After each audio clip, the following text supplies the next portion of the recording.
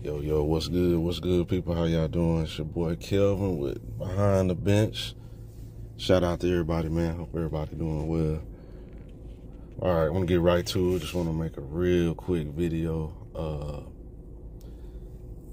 I saw the brother Johnny Arnett put out a video about Michael Jordan and the whole thing. In 1988, he was Defensive Player of the Year.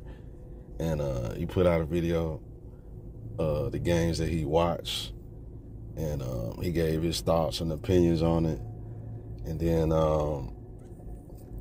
some other people, I seen some other YouTube was kind of reacting to it, and I just want to give my quick thoughts on it real quick.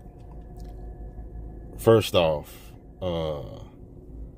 this is no disrespect to Johnny. Johnny a good dude, but the information that he gave on his video about the rules it was incorrect, and this is the reason why I put out the video I did, the little audio video I did last week about knowing the rules and understanding the rules, man. You know what I'm saying? And when I seen this video twice, part of it twice. I heard it the first time, I kind of glanced through it, you know what I'm saying, I skimmed through his video. And it didn't click to me at first what he was saying about the rules.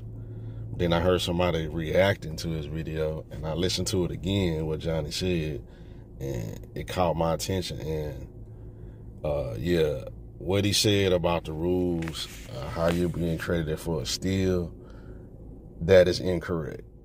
Okay, that is not correct. And it's just not to discredit his time and his effort and his work as far as his video production he did and his editing, as far as putting up his video. I'm not trying to discredit that, but what he said in the video about the rules is incorrect. Let me go over it again one more time, you know what I'm saying, because this is very important, and I said it on my previous video. It's the reason why I said it. I know we got a smaller platform, and this platform is much bigger, but it's a reason why I did that, because you have to read that rule book very, very closely and slowly. And you have to look at the video examples they have on the NBA website. And then there's different sections to the rules also on their website. Okay, let me go over it again. And this is where the gray area, and this is where people are misinterpreting the rules and understanding it. Okay. All right. Of course, we know you get credit for a steal by intercepting the pass in the air.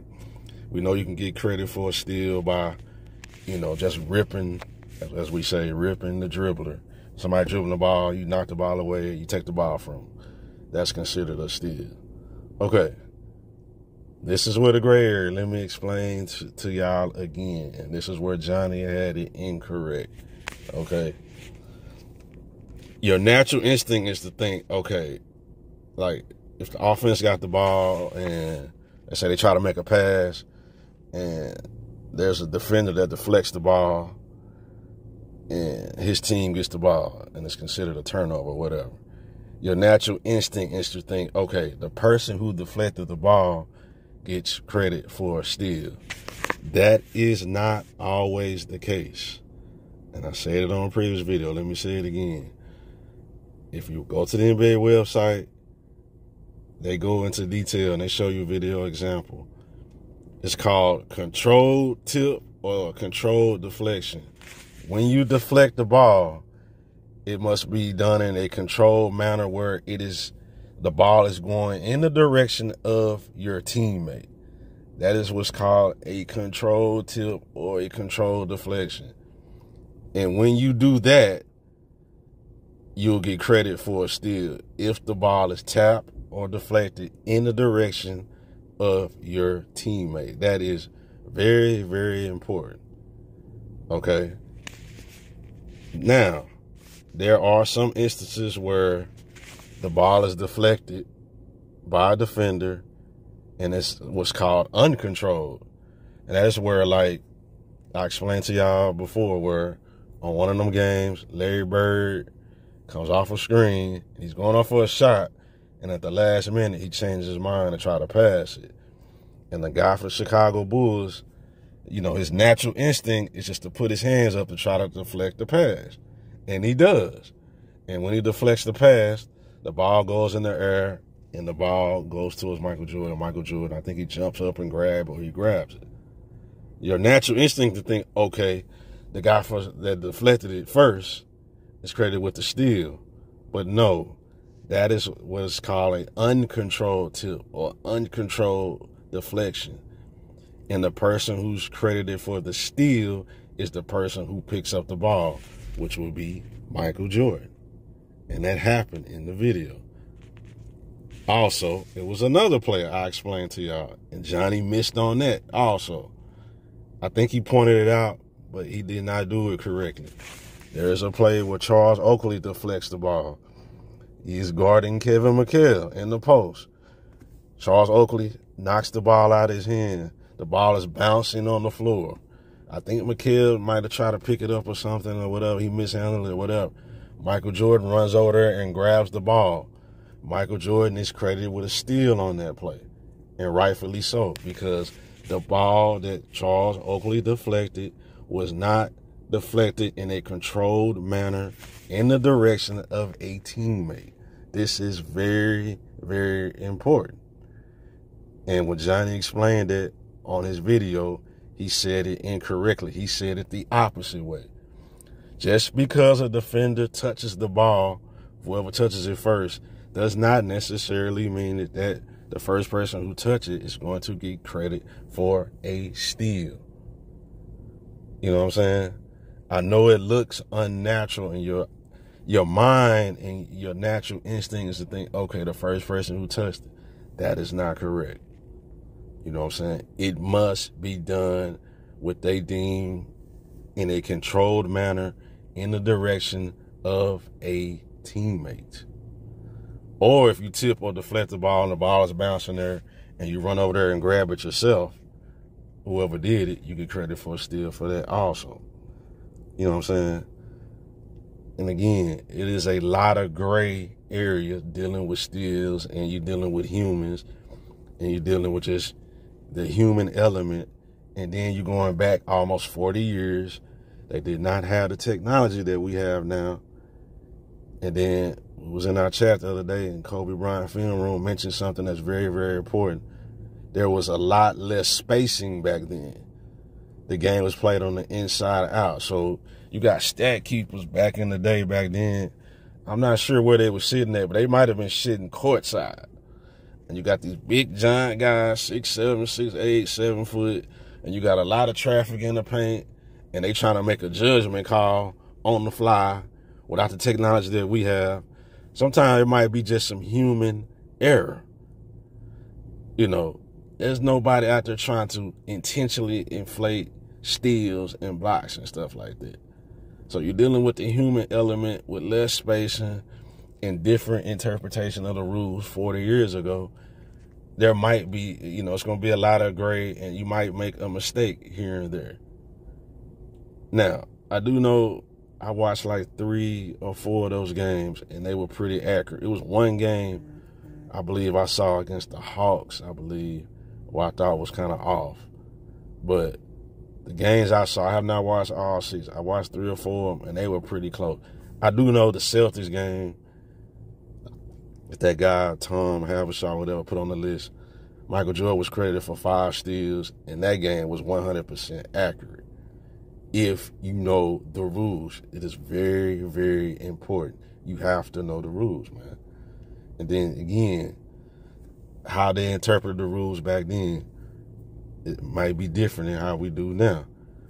Also, I seen someone posted online, and I seen it on another part of the NBA website, where a defender can get credited for a steal if they knock the ball off the offensive. Let's say the offensive player is dribbling, and they tip the ball and say they knock it off his leg, and the ball go out of bounds, and it's a turnover. I've seen where you can get credit for a steal for that. Now, don't quote me 100% on that. I saw someone posted the rules on Twitter, and I did see that on another section of the NBA website. I'm not sure about that, but I did see that also. And then also, another thing you have to take into account, this is another play where you can get credit for a steal. I've seen this in the modern era. I seen this about 2 weeks ago with a video clip with Jaren Jackson Jr. I think he won Defensive Player of the Year last year or the year before. I'm not sure exactly when he won it, but let me explain this. You can get credit for a steal with this also. And I seen the clip with Michael Jordan, I believe, got credit for a steal with this also. Where, okay, let's say the offensive player has the ball and you're the defender and you deflect the ball and the ball is bouncing and it's going towards out of bounds. And you as the defender run over there and grab it. And so you jump in the air and you grab it. And your momentum is carrying you out of bounds. But you up in the air. And let's say you throw the ball back inbounds. And when you throw it back inbounds, your team gets possession of it. You can get credit for a steal with that. You know what I'm saying? I've seen that play with Jaren Jackson Jr. Or also you can do that same situation where you tip it, deflect it, and the ball going out of bounds, and you run over there and grab, you jump it, you in the air, you grab it, and you throw it back in bounds. And the team that had the ball, they get possession. And the shot clock resets. They get a new shot clock.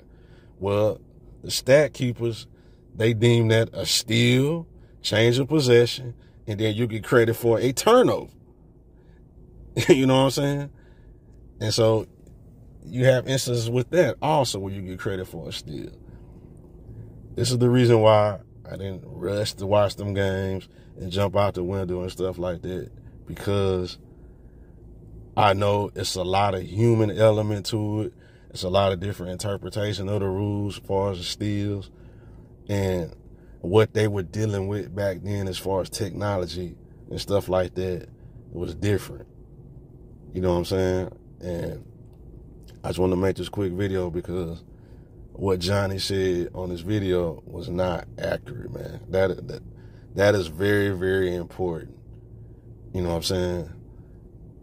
Just because you touch the ball first, tip or deflect it, does not mean the first person who touches it is going to get credit for a steal. That is 100% inaccurate. And again, I'm not trying to trash Johnny. Johnny is a good dude.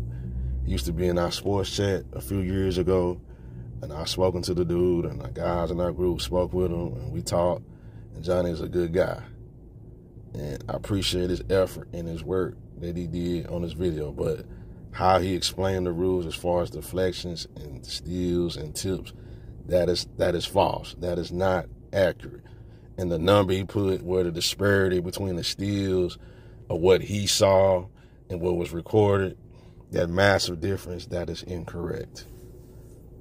I know for sure the Celtics game was 100% correct. There was a game they played against Denver. I think Jordan got credited with 6 steals. That was close to accurate. I think 5 of the 6 was pretty much accurate. I seen that myself. I got to go through, when I have time, I'm down in Houston, man, dealing with this hurricane crap. I'm not at home. You know what I'm saying? But when I get time, I will watch all 6 and give my thoughts, and I'll do a visual video. But I just want to make this video. And again, it's no disrespect to Johnny. I like his channel. I watch his channel often. He make good videos. But I need to put that out there, man. You know what I'm saying? The LeBron fans, they're going to say what they're going to say. They're going to think somebody was intentionally inflating stats. I don't care nothing about what they say or what they think. They stupid. I don't even engage with them. And, the fact that we even have to talk about stuff from 40 years ago is ridiculous. That's the reason why I didn't really put no urgency into watching that and putting out no video about that, man. Because to me, it's not that significant, man. You know what I'm saying? Let Nick Wright and all them say what they're going to say. It's not about the stats and the steals or whatever, and the reason why Michael Jordan won Defensive Player of the Year. It's the eye test, the effort. And what you see is when you watching these games, you see the effort, you see the hustle, the eye test. I've said it many times on videos on our channel about Michael Jordan, pre-championship years when he was very, very young, 1987 to 1990, right before he started winning championships. Michael Jordan was like an alien. His athleticism and his quickness and what he did is eye-popping. It's something you never seen. It jumps off the screen. You know what I'm saying? And when you watch that, that is what jumps out at you. You know what I'm saying? But when you got evil, demonic, sick motherfuckers like this dude Habashaw and Nick Wright out trying to do evil, trying to trash legends and stuff, the opposite is going to happen. I've already seen it in comments on Twitter and stuff. I've seen younger fans that watch it be like, man, I never seen Michael Jordan in the 80s. I see why he won Defensive Player of the Year. He was so quick and athletic, and what I see is the Defensive Player of the Year. And see, what is going to happen is the LeBron fans, they're going to do what they're going to do, talk and run their mouth. But somebody that's not a hardcore LeBron fan, just a basketball fan, they going to be intrigued and they going to see it. They might see Michael Jordan for the same time, and it's going to have the opposite effect of what this dude, Tom Habashaw, is trying to do. He's trying to deter people and trick them and think all the stat keepers were juicing the stats and stuff like that, try to discredit Michael Jordan, and it's going to have the opposite effect. You know what I'm saying? And it's already happening. I've already seen it myself. You know what I'm saying? So, anyway, man, I just wanted to say that. Salute to John on this video, man. There's no disrespect, but the information that he put out as far as the rules is not correct. You know what I'm saying? I'll go over the video myself, over the games myself, man, at some point. And maybe I'll put out a video, but that is very, very important, man. I cannot stress that enough. You're dealing with human beings back then, almost 40 years ago. Man, a lot of them people probably not even living, man. Them scorekeepers and stuff, man. That was so long ago, and you're dealing with less space. Stat keepers probably sitting on the floor of the table at different angles. You don't know what they can see, or maybe they sitting up high. I don't know, but you're dealing with a lot of congestion and stuff, with big bodies in the paint. You know what I'm saying? I'm not saying that Michael Jordan wasn't credited for a steal or two there. Maybe he shouldn't have. But this huge disparity they talking about, oh, man, the stat keepers were in, the fix was in. No, you're dealing with human beings that's trying to get an accurate account of what they see, what they seen, at that time, and did the best they could. And for the most part, from what I seen, again, I have not watched all 6, but from the 3 or 4 games I watched, I thought it was pretty accurate. You know what I'm saying? I thought it was pretty good. I didn't see no major inflation. But maybe I'll tag Johnny or Rashad or something in our chat, and maybe he'll come back in our chat, and I'll talk to him again. But that needs to be noted for that video. What he said is not correct as far as the tips and deflections. That is very, very important. And again, it's a lot of gray area in that, man. I cannot stress that. Even today, you're dealing with the rules today. It's just dealing with the human element, a lot of gray, and stat keepers and whatever, man. You know, if it's kind of 50-50, they're just going to give credit to the home team, the home player. Not that they intentionally try to inflate anything, but it could be a bang-bang play. It could be close, and they just got to do what they got to do. They got to do something as far as they got to give credit to somebody or whatever. And, you know, that's that. But anyway, man, that's all I wanted to say. I'll holler at y'all. I'm out.